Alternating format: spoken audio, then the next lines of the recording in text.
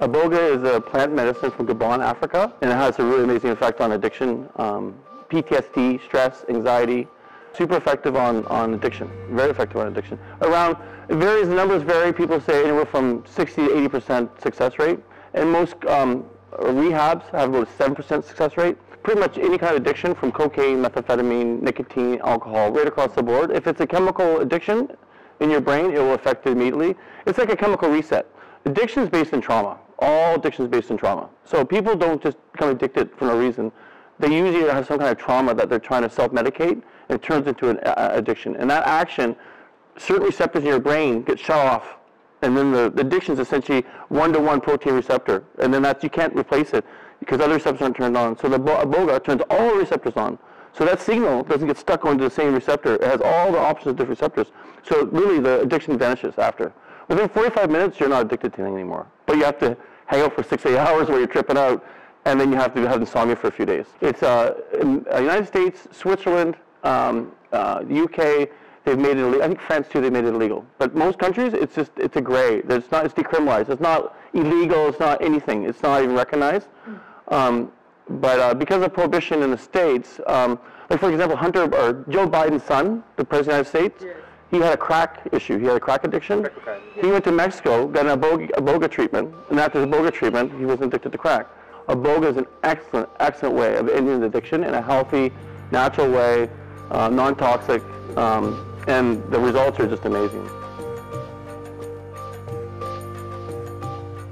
Very წელია მაგ მძიმე დამოკიდებულება ოპიატებზე ბოლო 3 წელი ვარ პროგრამაშიც მზარდიოდენობით და გარდა ამისა 31 წლის უწყვეტი სტაჟი მაქვს თამბაქოსი 2-ჯერ თუ 3-ჯერ ვცადე რაღაცა რამოდენიმე კვირით დალებება და გავწამდი და დაუბრუნდი უკან და მოკლედ ამოცანა მქონდა რომ დამენებებინა თავი ოპიატებისთვის ჩამომეხსნა ფსიქიატრ და ადიქცია და ფიზიკური დამოკიდებულება და ასევე გავთავისუფლებული ვიყავი თამბაქოსგან ადიქცია ისეთი რთული რამეა და ისეთი მოუშორებელია რომ სულ დაუჯერებლად ჟღერს ეს რა ესე ვთქვათ რა ესე ერთი ხელის მსმით შეიძლება ეს მიაღწიო და მაგრამ ნუ სერიოზული ხალხი საუბრობდა ამაზე და დავიჯერე რომ ეს იმუშავებდა და შემდეგ გადავწყვიტე რომ საქართველოშიც იბოგა შემოვიტანა და პირველი პაციენტი და ყოფილიყავ ესე ვთქვათ მე და გავიღვიძე ვიყავი რაღაც სრულად ახალი ადამიანი ვარდისფერი გავხდი და დახვდოდი და ხალხს ურეკავდი. სიგარეტი კიდევ უფრო კარგად მაჩვენებს როგორი მუშაობა წამომა ვიცოდი რომ ოპიატს მოაგვარებდა ეს ყოველთვის ცნობილი იყო რომ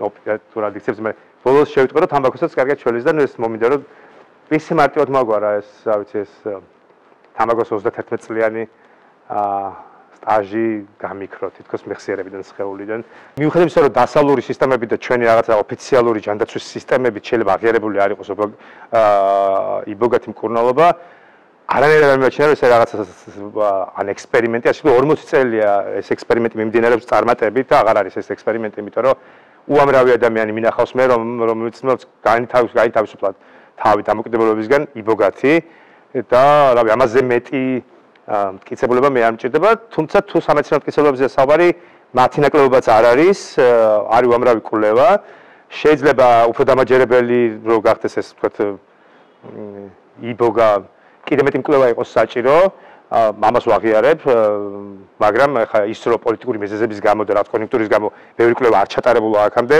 ეს არ ნიშნავს რომ იბოგათი მკურნალობა რომელიც 10,000 წლის ტრადიცია აქვს უკვე ბიუტი კულტურაში აფრიკაში ჩავთვალოთ რაღაც ექსპერიმენტულ მკურნალობად ის ნამდვილად არის მონაპოვარი კაცობრიობის რომელსაც ვერანაირი კვლევების ნაკლებობა ვერ შეაჩერებს იბოგა არ არის აკრძალული საქართველოში შესაბამისად ადამიანები ნახავენ რა მოწონთ მაშინ რა არ მოწონთ ნახავენ რომ ისინი ჩაეხსნებიან დამოკიდებას ჩაეხსნებიან ჩანაცვლებით თერაპიას დაანებებენ თამბაქოს თავს დაანებებენ ნებისმიერ ესეთ ნივთიერებაზე დამოკიდებულებას რაც არ უნდა იყოს რაც უშლის მათ ცხოვრებას ხელს და განთავისუფლებიან და ბედნიერები იქნებიან გარდა ამისა ძალიან კარგი არის ეს ფსიქიკური ჯანმრთელობისათვის ალაგებს ნევროზებს დეპრესიებს პოსტტრაუმატულ სტრესს არ არის რაღაცა გაცივდი მიხვედი აფთიაქში იყიდე წამალი დალიე ესეთი თემა არ არის არის სამო ძლიერი ფსიქოდელიური გამოცდილება ამავდროულად რამოდენიმე საათი 6-8 საათი მიღებიდან